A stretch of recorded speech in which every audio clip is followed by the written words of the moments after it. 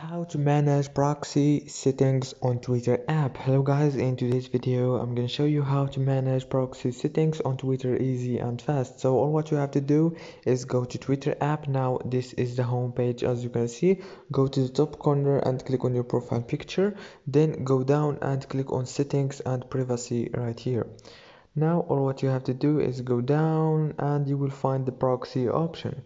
Click on it, and right here you can manage your proxy settings easy and fast.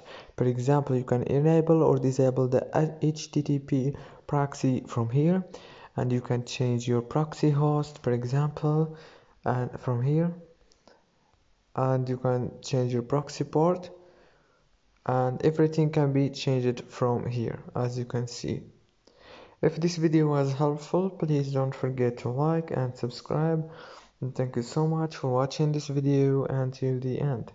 See you later and thank you so much.